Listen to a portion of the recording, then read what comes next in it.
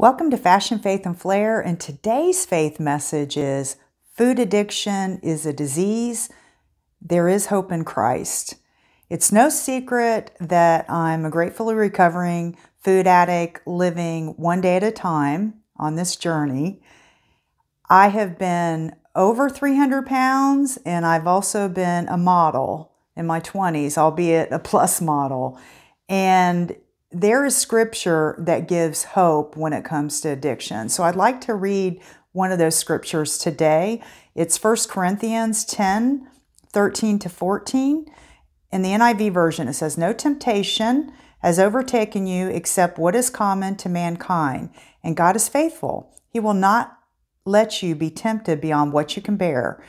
But when you are tempted, will also provide a way out so you can endure it. Therefore, my dear friends, flee from idolatry." Now, food has been my God since I can remember. And I've always had strange behaviors surrounding food. And I'm not alone in that. There are a lot of people who suffer from this disease, and there's no shame in it. For so many years, I was so deeply into it, and I was so shameful about it, and I wanted to hide from people. I didn't want them to see me and what the disease had done to me. But I finally got into recovery, and I actually went into recovery for issues surrounding food back in my 20s. I had been in a modeling contest, and a year and a half later, I was over 200 pounds. So there's something not right about someone that was 155 pounds a year and a half before that, and modeling in a contest before one of the top agents in the world. And then a year and a half later, I'm 210 pounds walking into a 12-step meeting.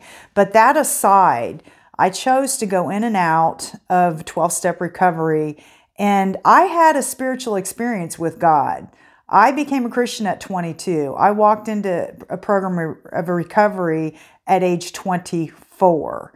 And so I have never been normal when it comes around issues surrounding compulsive food behaviors and overeating, binging, whatever you want to call it. I mean, it's either been let me eat all I can or let me restrict until I didn't restrict anymore. And my body got a lot larger, and I lived in denial for many years. And so anyway, I just wanted to go over some things that I went through. Maybe people can relate to that. And then where the hope is in recovery, because with God, all things are possible. So as I said, I've gained and lost hundreds of pounds. I've restricted and binged. I mean, I never did the bulimic thing because that wasn't something that I was willing to do to my body, but I was willing to be on crazy starvation diets. I was willing to restrict until, so many days. And then, every diet started and ended with a binge. So clearly I had issues. I would eat when I was happy, when I was sad, when I was lonely, when I was hurt, when I was confused, angry, bored, etc., etc. If a relationship went south with the guy, I was in the food after that.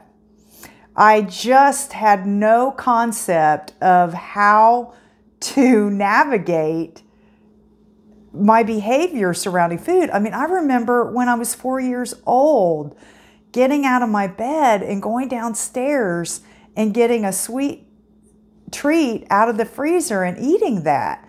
I also remember eating, I'll never forget, I overate on a bag of green onion potato chips and getting sick as a child. And then till this day, I've never eaten that food again. I can't. I'm like, oh, heck no. I'm not going to eat that. But You know what? I have lied about my food to myself and others. I've hidden food. I've eaten secretly, eaten in shame until my disease. I no longer cared if I binged in program. And let me tell you a little story about that. So I guess it was in 2013, I went to Las Vegas with my sister. And we went on a bus trip to Hoover Dam and to see the Grand Canyon. And so we're on this bus with about 20 people. We're watching movies. And halfway through the trip, we stopped off at a convenience store. And I got all kinds of snacks and sweet things. And I proceeded to eat the entire stash the entire bus trip. I didn't care what these people thought. I didn't care. I was going to live, in my addiction. I was going to live in the open. But what that was there was no hope. I was resigned, like this is the way life's going to be. So I have a great career. I live in a nice house, and I have this food addiction problem that actually I was in denial. I just didn't want to diet again. And until I hit rock bottom, I had that come to God moment, then I was willing to do something about it. But I felt loads of guilt and shame about my body and my eating. I would wear clothes that were 5 sizes too big on me, and thinking that was going to hide my body. I sincerely promised to make changes, not so much when I was in the depths of the disease, when I just didn't care anymore and I didn't want to face up to it. But I would, all through the years of growing up, I went on my first diet at age 12. And I would always be like, well, there's always tomorrow. There's always Monday. But I still had no concept of what was proper to put inside my body. Now, it comes to, there are certain foods that I have an allergic reaction to. And when I say that, I mean an allergy of the body. And what that means is there are certain items that I know that is not going to be enough. I'm not normal when it comes to eating specific foods, especially anything containing sugar. And sugar is highly addictive. And so I know there are certain foods that I cannot eat in. And I have to do a lot of prayer and a lot of meditation and depend on God, because I'm powerless over it. Now, people might look at me and say, wow, you really have those issues? And I'm not alone. There are people that have this issue that are seeking help for it. And believe me, a diet's not the answer. If a diet worked, it would have worked a long time ago. And it's not a thing of willpower either. I do really believe that everyone has a gravitational pull towards something. We're physical beings. It may not be food, but it's something.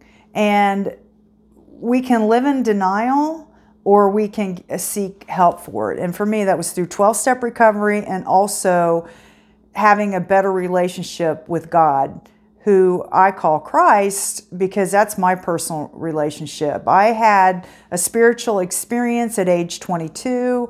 For many years, I chose to turn my back on that relationship, and I no longer want to do that. And so I have really cultivated a nice, close relationship with God in the past 7 years, and I'm very grateful for that. But that aside, back to the food addiction. It is a disease of isolation. It is the one disease where people will do it by themselves. Now, I do remember one time, and I again, as bad as my disease got, I no longer cared about hiding it. Obviously my body, that was not hiding it. But you hear people say they go to fast food restaurants, and they'll go to multiple restaurants, or they'll tell people they're ordering for a family because they're ashamed and embarrassed. Well, I wasn't embarrassed anymore. And I remember I used to go after work. I worked nights at one point, so I'd get off work. And so it'd be about 10 o'clock at night, and I would drive through McDonald's and I would supersize it, and it got to be, it was the same lady at the window, and she told me one day, she goes, "You come here a lot?" And I said, "Yes." Now, a lot of people would have been like, "Oh my God, I feel so ashamed. You know, she knows I'm coming here all the time." And I didn't care. I kept going to the same location. But I realized, you know, at some point in time that fast food was killing me. And the older we get, as my sister, who's a health and wellness person, she's a humorous speaker, she said, the body is less forgiving the more decades that we live. And so it came to a point where I was able, through the grace of God, to stop eating that type of food. But it was a long road because I was treating the whole idea of giving up fast food again as a diet. But let me get back to this. So, you know, there is hope in recovery. And as I said before, with God, all things are possible. And I just want to offer some hope for people who might be suffering with this disease that don't feel like there's anything else that they can do. And one of them is that we only have today. It's one day at a time. And the main thing in order to keep my recovery is I have to stay in a fit spiritual condition. And that means I have to have an open communication with God. And that personal relationship, there'll be interference in that relationship if I use food as an idol. And so I have to stay sober in what I eat, which is not eating my alcoholic foods. And I have to stay in a 12-step recovery. And I also have to stay within my church community. Now, some of you might know that 12-step recovery, people define their own higher power or God or whatever you want to call it. For me, that's Christ. And so I need both groups of people, because if I don't have that community of church believers, and if I don't have that community of people who suffer from this same disease, then I may as well just go ahead and bury me, because it's a slow suicide. And people don't take food addiction seriously. They normalize it. And I have to remember that it's not normal, but there is an answer, and that's God. So another thing that I have to remember is to listen to God and do His will.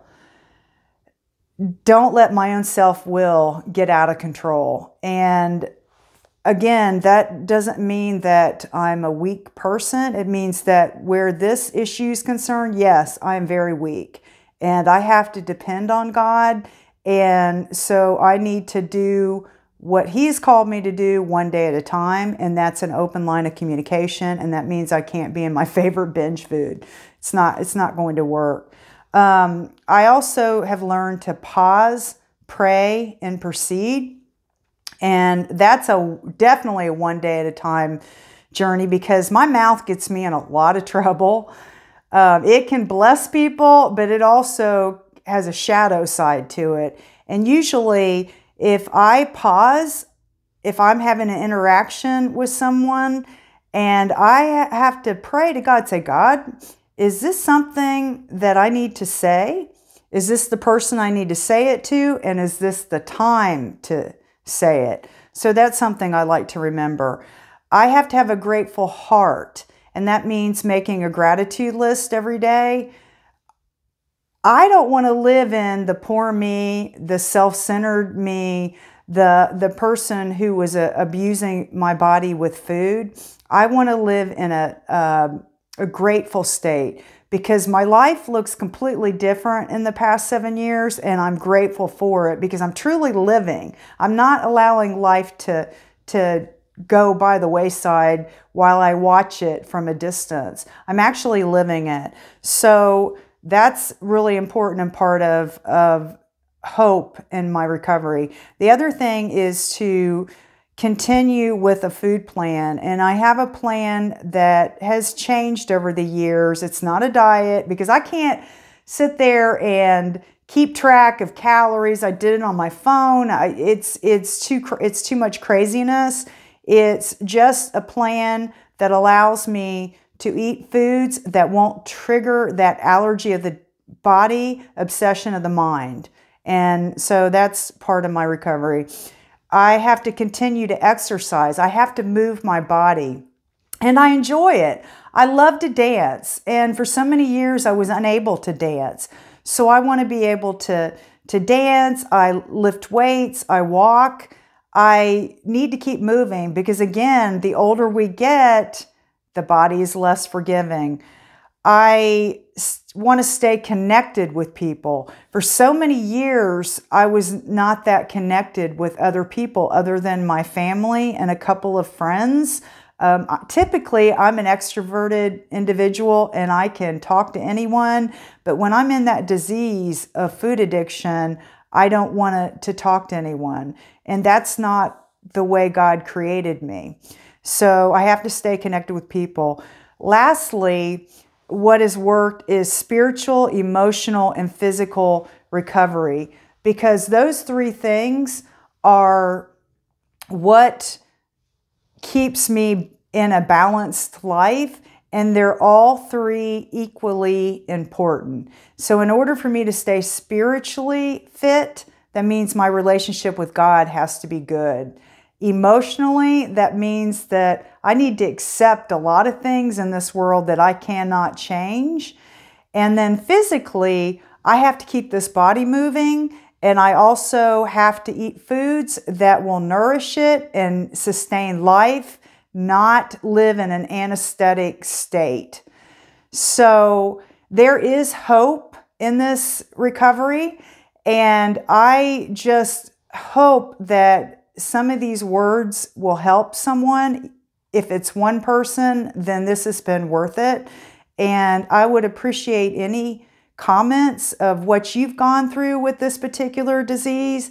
And if you could like the video, I'd appreciate it. If you want to subscribe, I publish videos twice a week. And so I thank you so much for being a part of this journey with me.